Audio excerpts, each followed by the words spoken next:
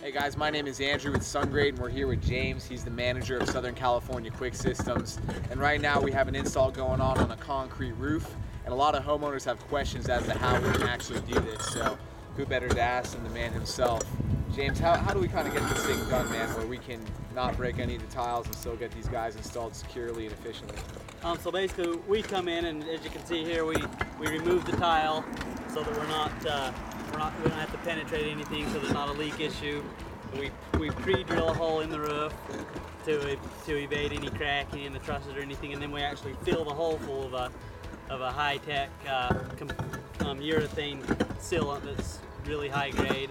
Fill the hole full and then put our mount in the hole, which basically makes it impossible for it to leak. So we don't deal with any leak issues.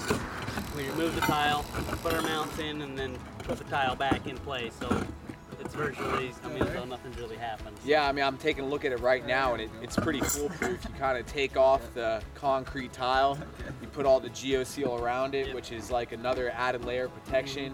Then you put the tiles right back on there, and there's even a sealant on top of that, it looks like. Right, so yeah, so the tile goes back in place, and then there's, it's actually better than when you started basically, because there's extra sealant, we've actually never dealt with any leaks the way we do it.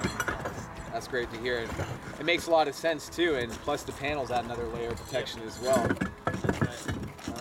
Awesome, man. Well, thank you. Yeah.